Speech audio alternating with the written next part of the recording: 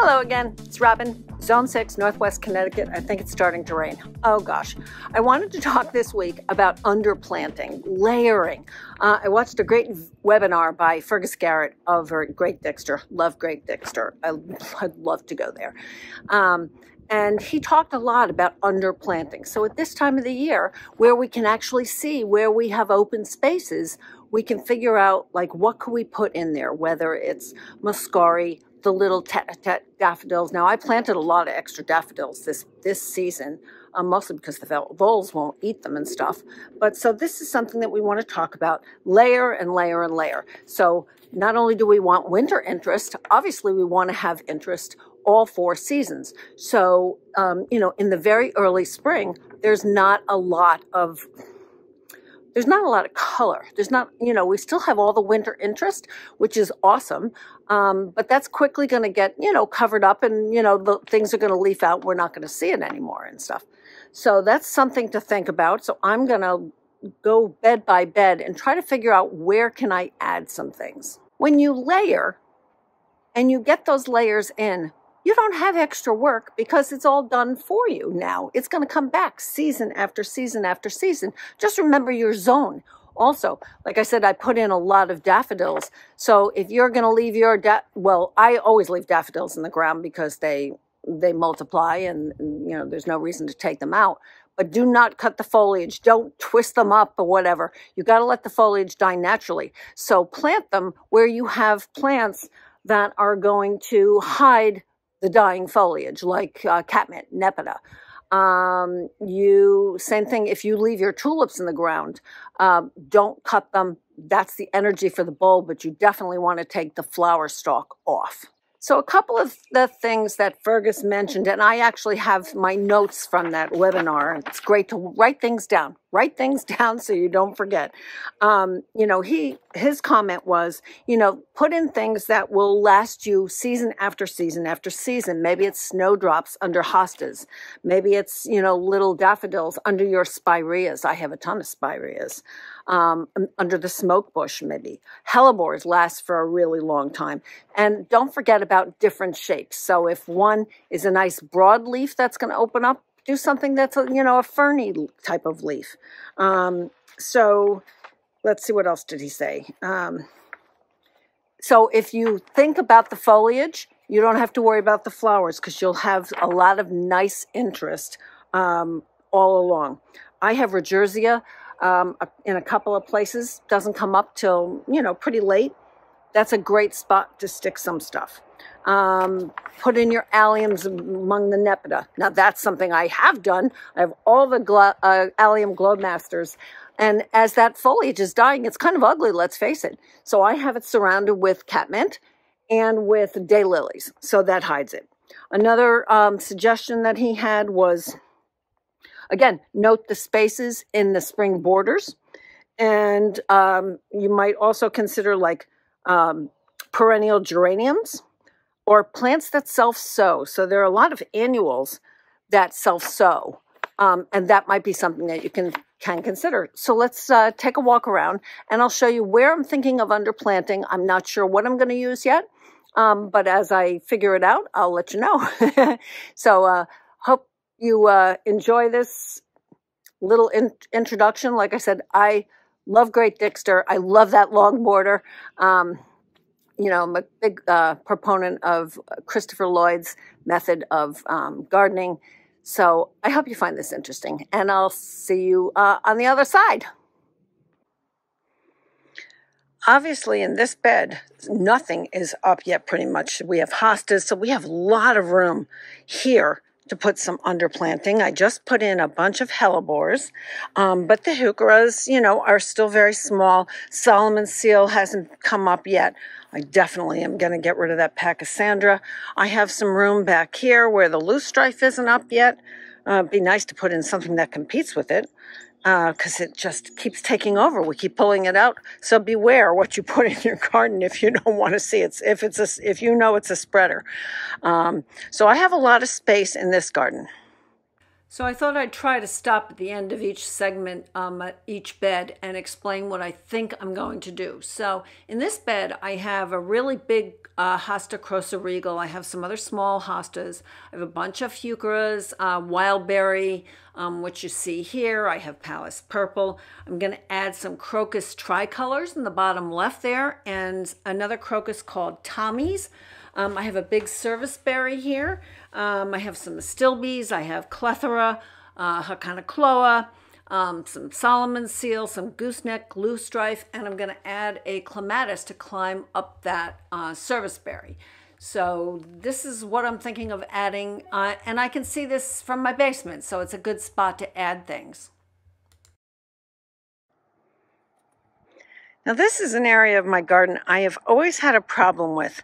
Between the chipmunks that seem to go back and forth here, they obviously live in the woods over here, but I've always had an issue here. But you can see under the barberry, under the pinky winky, I have a lot of space there that I could do something with, so that's a spot I want to consider. So if you remember, I pulled out all my orange daylilies from here, and I put in coneflowers, drops of Jupiter, some Russian sage.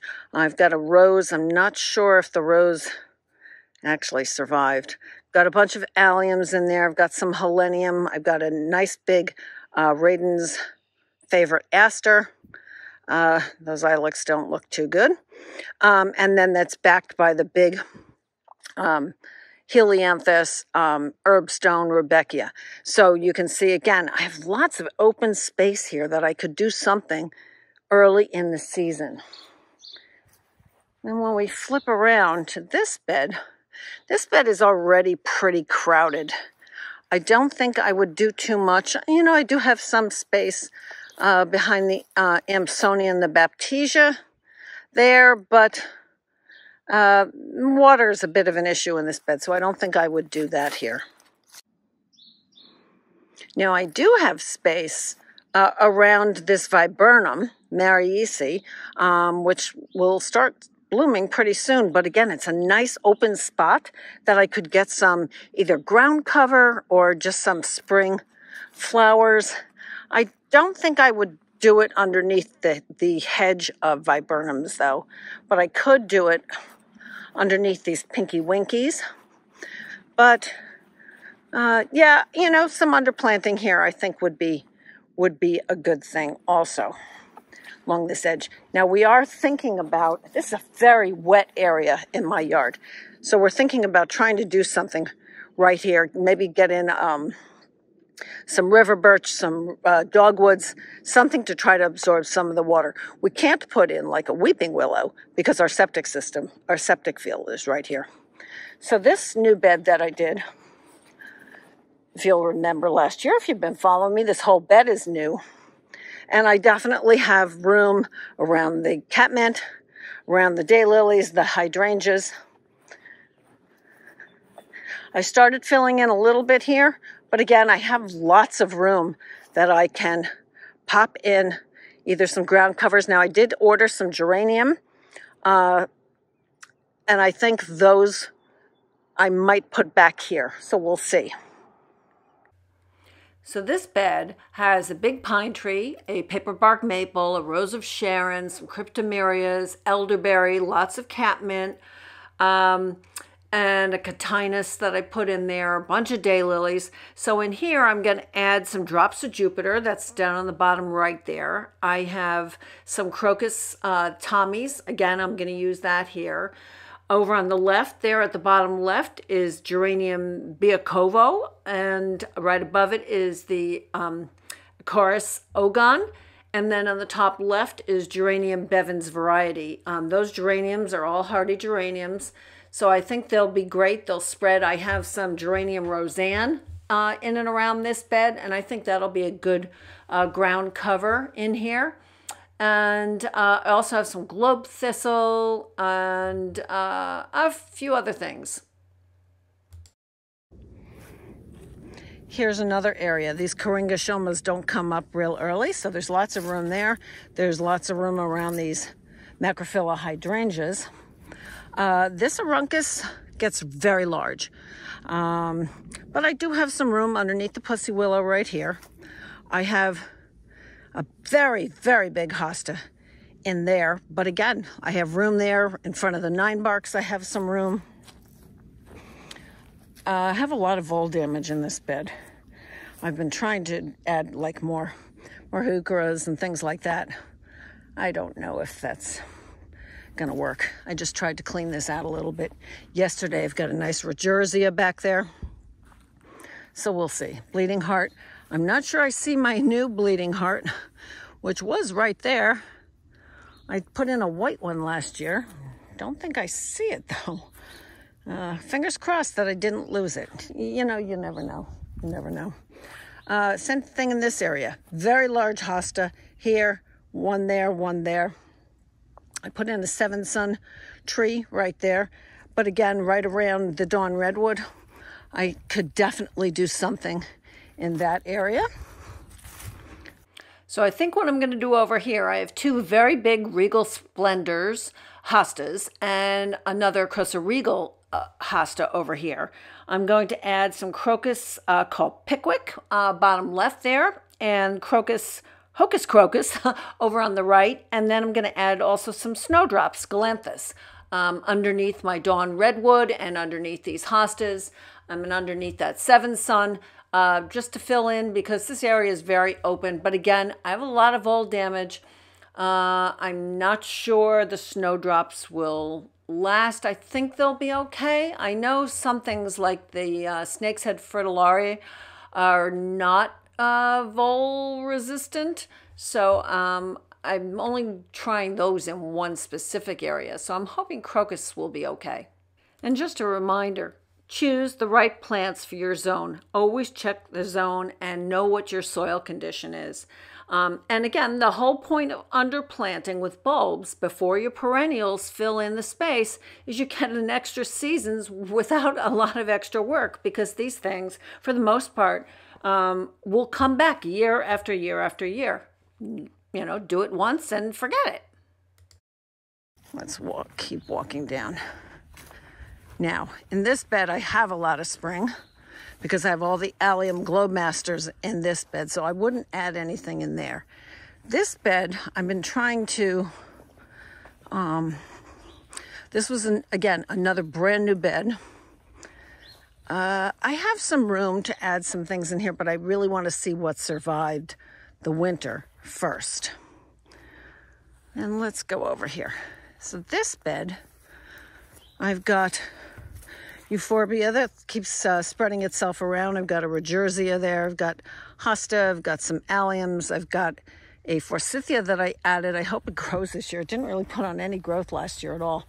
Got a bunch of gold mount spireas, more hosta. But again, I do have room in this bed to add some ground covers.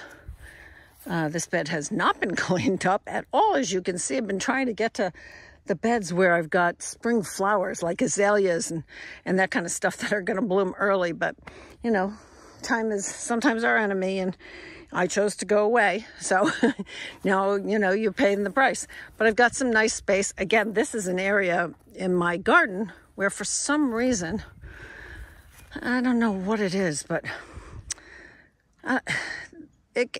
plants seem to get eaten right there. And the daylilies seem to be fine. I don't have an issue with deer. Thank God, knock on wood.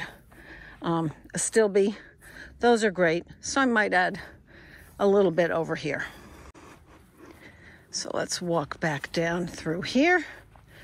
And again, you know, I mean, I do have some spaces where I can add in a couple of things. I still haven't uncovered that Eustacia vi from last year that I did as a bare root rose. One area I have thought about doing something is underneath this particular hawthorn, because I have a nice area here. It gets some nice, you know, early morning sun most of the year, but before this is the hawthorn's completely leafed out. I do have a nice area here. I think what I'd like to add underneath this hawthorn is I have an epimedium, that top left, called Domino. On the right top, I have a heuchera called Frosted Berry that I'm going to order.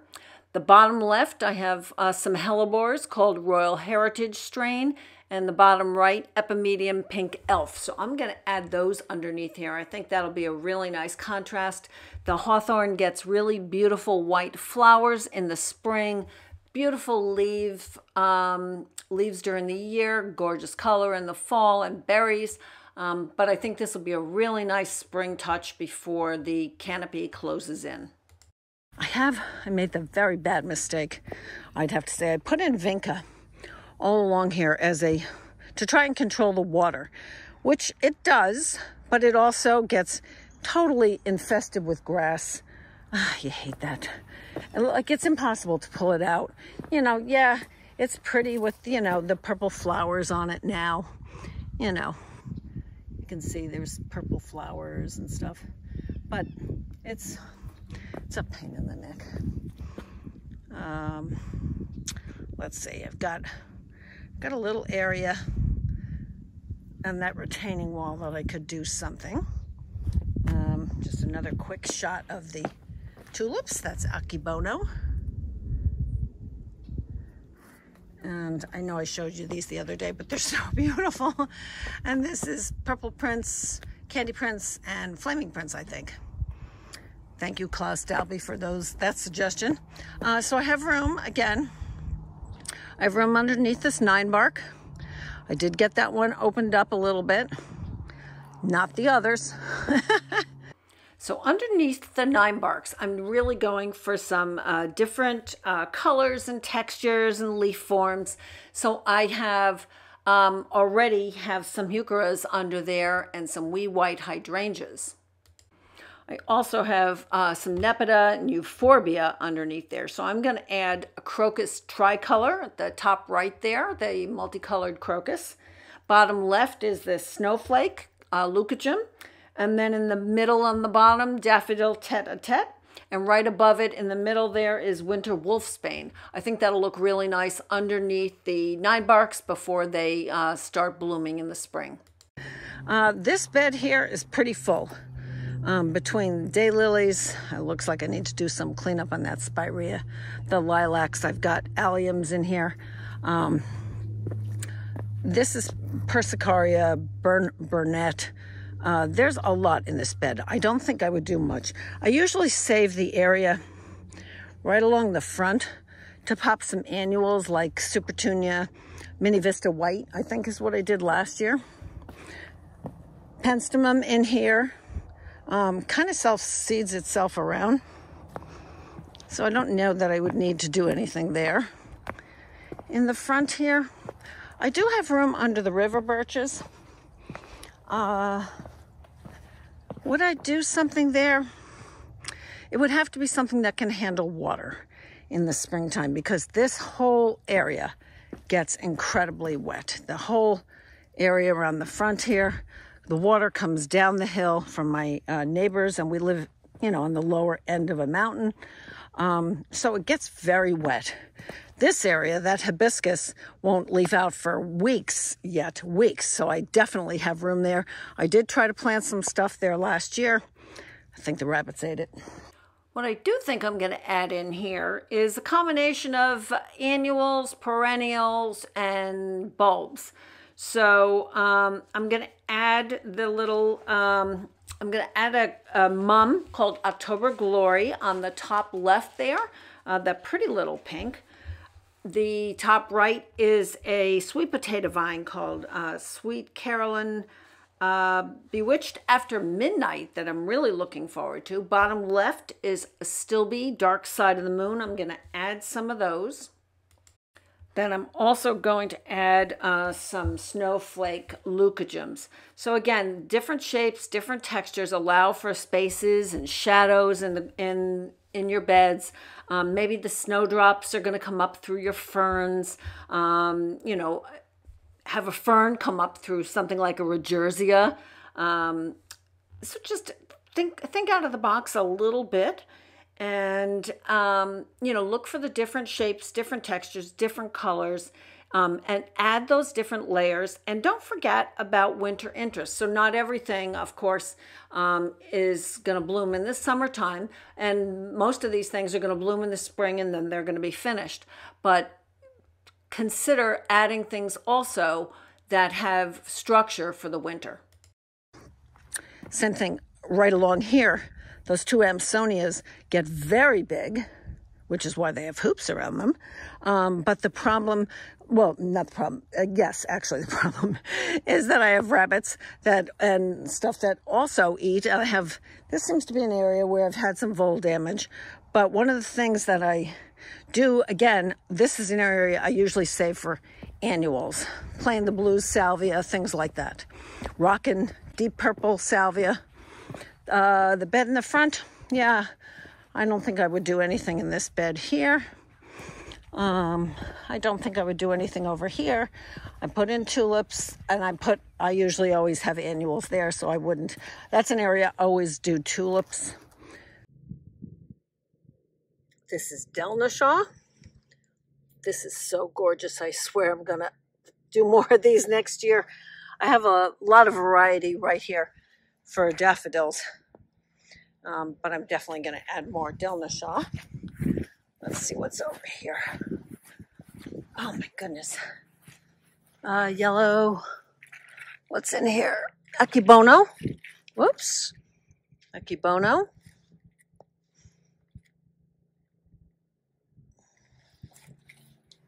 And there's something else in here, if I can find the tag.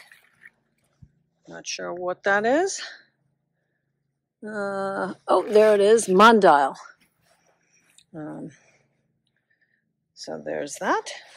I don't know what this is. I think these I planted last year. These are really pretty, whatever they are. I don't exactly remember. I think some of my tulips managed to come back that the voles didn't find and eat. Red twig dogwoods. Let's see if I can get the magnolia. Well, something did eat, like the poppies that I had, and that's something you might think about, doing things that are self-sowers, some, annuals and stuff. So my yellow magnolia is called Sensation, and I am going to plant underneath it. I have a few different things that I have thought about. I have some winter berries around there, as well as the red twig dogwoods. I have some Nepeta Walker's Low, and you saw the Delnashaw daffodils that are there. I'm also going to add Euchera Silver Gumdrop. So that's in the bottom left there. The bottom right is a hyacinth called Purple Sensation that I'm going to add. And I am going to try to add the snake's head fritillaria. That's in the top right. Like I said, they're not vole resistant. I am going to try to add them here. I think it'll look really pretty underneath the yellow magnolia. I picked a yellow magnolia versus the whites, the stellatas, all the different magnolias, because we're in a pretty cold zone, and typically the yellow magnolias bloom later. And unfortunately, we're having a lot of rain, and now that it's blooming, they're probably all going to drop.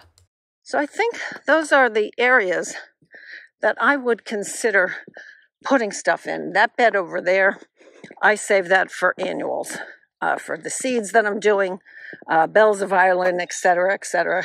And you can see we had a lot of washout the other day. My neighbors are having their driveway done and completely washed that bed out.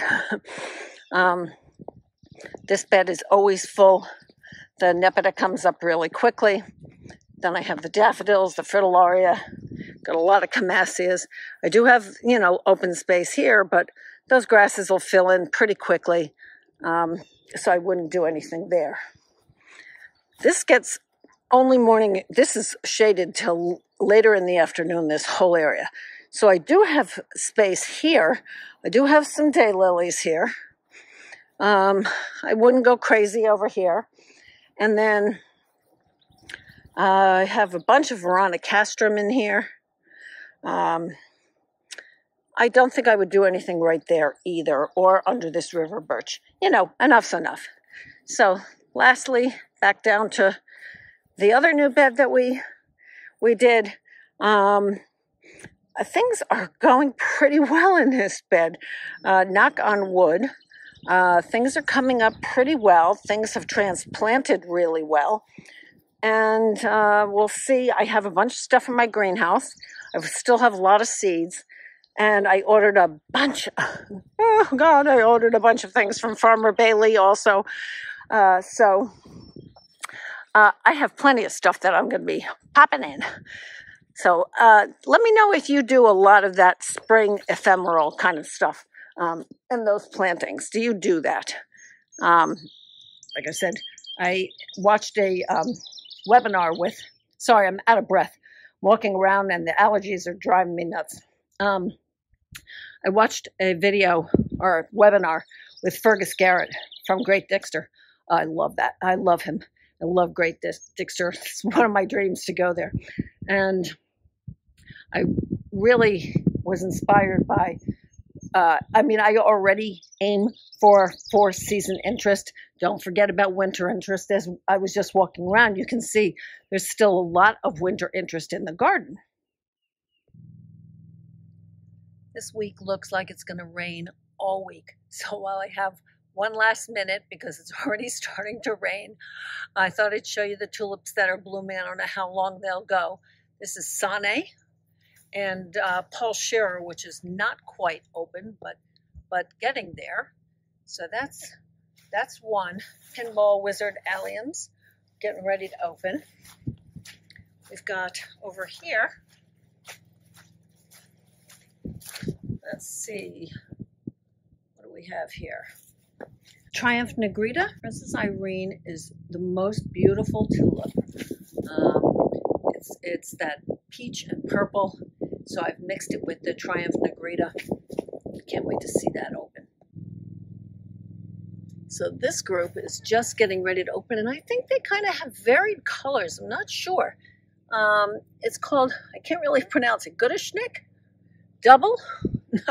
Not exactly sure, but I have a bunch of them here. It's definitely starting to rain. And over here, I have some more La Belle Époque and Menton in this one, but this is the only one that's open right now. We've got lots of Bella Estrella daffodils over here next to the greenhouse. And over here I've got Sir Winston Churchill. Really beautiful. Little double. I love this one. This container has Blushing Lady and Copper Image in it. I've started to cut a few of these just because the weather is so bad. I don't want them to just open and be gone, all that work. This might be my favorite collection of tulips this year. I love this container. And like I said, I think this is Candy Prince, Purple Prince, and Flaming Prince. And then on the front steps, these are not open yet. Balance of Colors. This was a lasagna planting right here. Then I've got Ivory Floridale and Everon. Over here I've got Yellow Madonna. This is a really pretty one. Nothing open here yet. Nothing open there yet. And then La Belle Époque. Sadly, this rain has just really wiped them out.